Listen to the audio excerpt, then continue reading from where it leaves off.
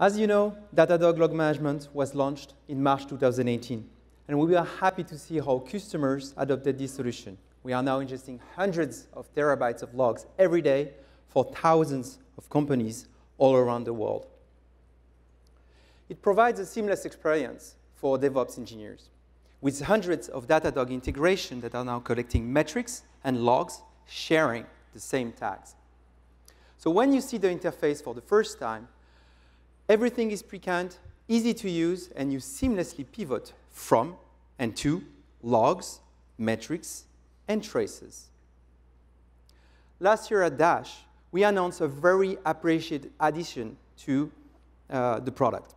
I think you know where I'm going. Logging without limits. We are now where you can decouple what you ingest and what you indexed, which unlocked so many capabilities, such as you are now able to send all your logs affordably with no server-side filtering anymore. Then, observe them in real time through the live tail. Importantly, you can dynamically control what is indexed through exclusion filter depending on situations. And you can sleep peacefully because all these logs are archived into the cold storage of your choice. Monitoring the backend is critical for ensuring that your requests are properly delivered to your end users. And you're already well covered with Datadog. However, some questions still arise, like, are my users truly happy with their experience? Do they get some errors? The fact is that you don't know because you are not necessarily looking at it. So this is why today I'm very happy to announce that Datadog is officially entering into the front-end monitoring space with the JavaScript integration.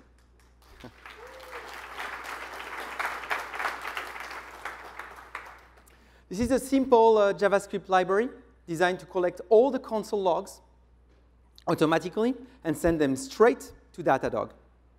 You can also use it as a logger, where you can enrich every JSON entries with attributes and context. And URLs, client IPs, and user agents are automatically collected, parsed, and named the right way. So correlating your front end to your back end is just made simple. I'm going to continue this story with these new browser logs. Let's say you have a huge number of users which subsequently generate a large amount of logs. Unfortunately, indexing them all will be considered as cost prohibitive. What is nice here is that I can keep 5% of them, defining a sampling exclusion filter on my index. And the team is very happy because they can still see everything that is going on, especially as you don't lose a single of them because all these logs are still going into the AWS S3 archives. Now, what if the team wants to keep track of the actual count of errors by browser families? And this is going to be my second surprise this year. Yes, Datadog is now able to generate metrics from logs.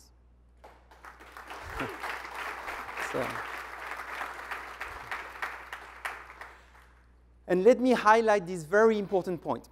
It works at ingest level, so you can actually summarize very affordably large quantity of logs into very efficient custom metrics.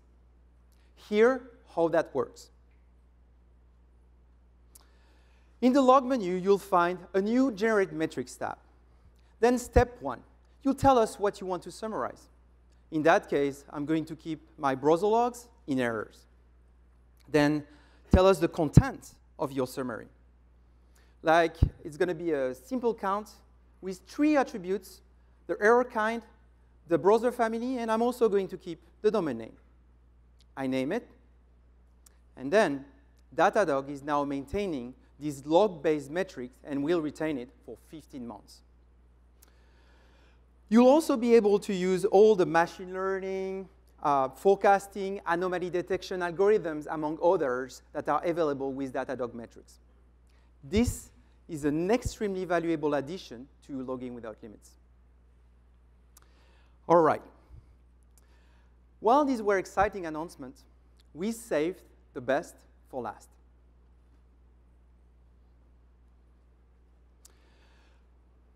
A user comes to me and says that he experienced a failure but 3 months ago. The problem is that I don't see the logs in Datadog anymore. So what should I do? Should I look into the archives? We all know that trying to find logs in cold storages is slow and difficult.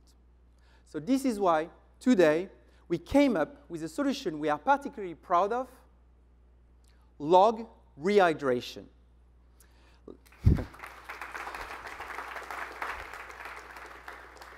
Like in this specific example,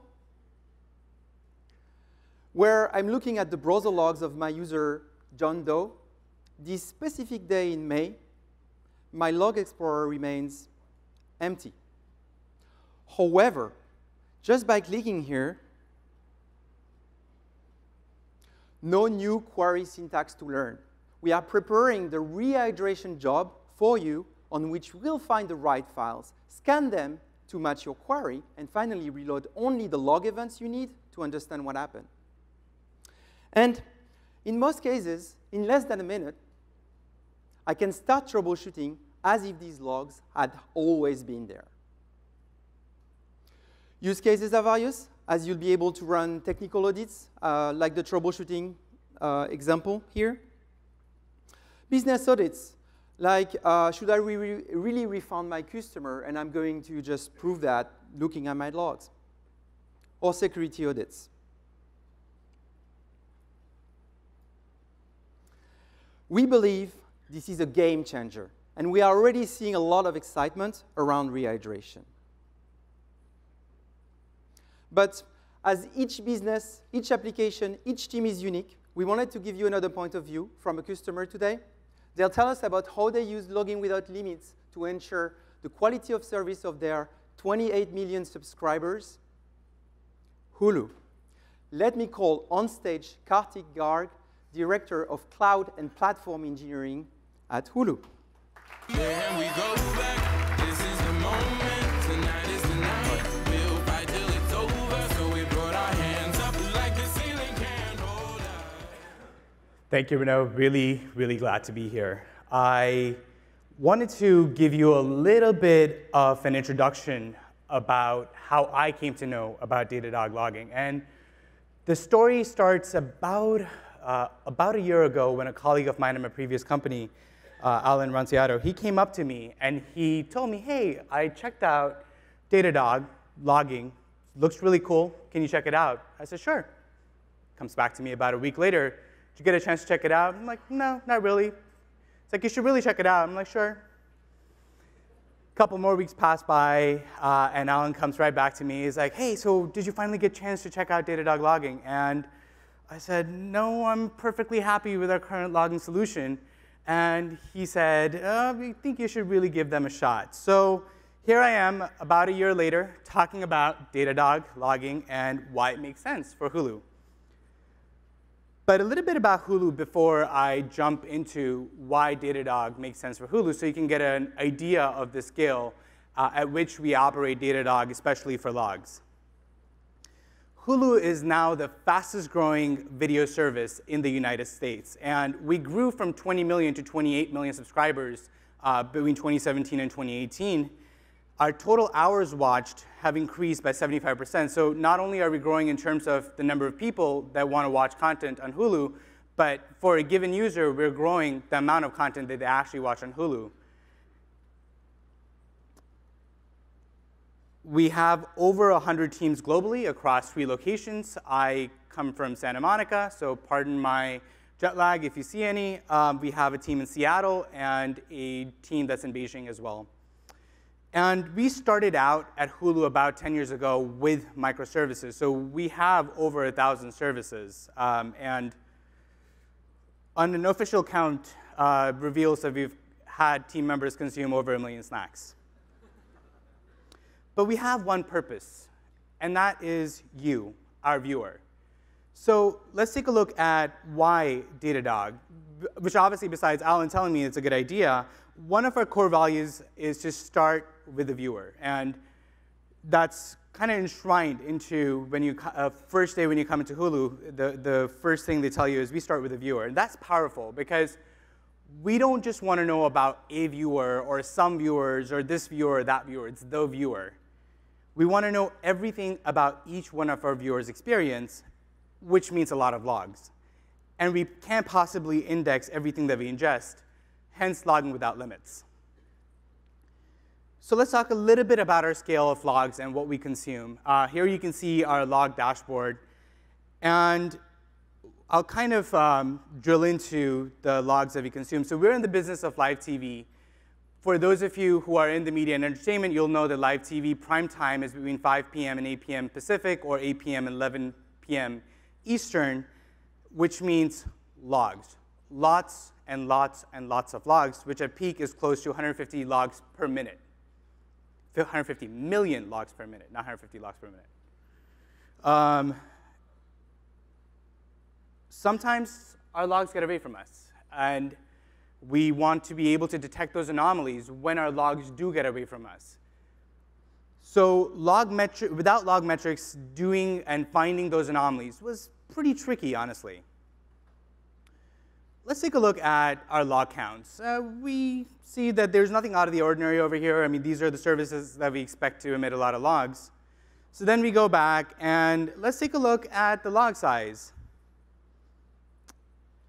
Why, hello, Loki. And this service is emitting close to twice the size of logs as the next highest service. Well, we never look at Loki logs, so let's fix that. Another one of the features that were announced over here was archive rehydration, and we're already seeing uses of that.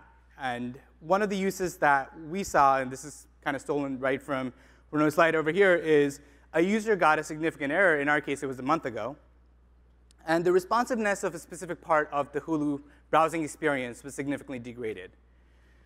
But we were not sure why.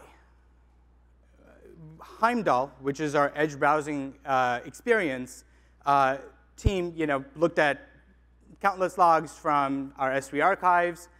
So what we did was, in this case, we loaded their logs from archive using rehydration for a specific duration to figure out what was happening in concert to some of the surrounding services. And by looking at the neighboring services, we were able to figure out that we should be looking at this user for that service for a specific time period. So we popped that into the UI. We waited for about 30 minutes, caught up on our favorite episode. You can do the same. Simpsons, Family Guy, or the Simpsons Family Guy crossover on Hulu, as Datadog crunched through about 20 terabytes of logs during that time period. And we found that one user was hitting our service with 200 response code back to them about 8,300 times in 30-minute windows, so that's about 5 times a second. So ladies and gentlemen, that's what a site scraper looks like. And the fact that a single Hulu user was potentially able to harm the experience for other users on Hulu brings us back to a very important point about why this is so important for us. Our viewers, you just want to watch TV. And TV has always just worked.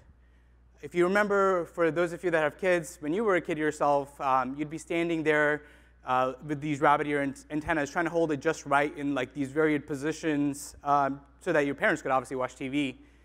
And then it was buried cable after that. Managed networks, more choices, physical wiring into your home, dedicated payload of multimedia. And then about a decade ago, or about 15 years ago, it all got changed up again, DVR, on demand. But we're now at another inflection point, and this is where our viewers' habits are changing. Because now it's not about live or on demand. For our viewers, for you, a Game of Thrones finale is almost the same as an NBA final. But if you think about the complexities of those, they're pretty different. So what we are doing at Hulu is trying to build TV around you on top of an infrastructure that was not built for serving TV over the internet. So previously we had closed and controlled, fully controlled networks. Now we're relying on open internet, lots of network of routers and switches, cloud experience, lots of players, lots of technology, no single source from, basically not a single player from the source to last mile. And that brings a lot of challenges when we're trying to deliver reliable, low latency video to our viewers. And on top of that, this is complicated by the fact that there isn't standard adoption, unlike other areas. So our markers for when an episode starts or ends, there's no standardization around that. Metadata isn't standardized. But we love complexity at Hulu. And so we dare you to dream of better TV with us. Thank you.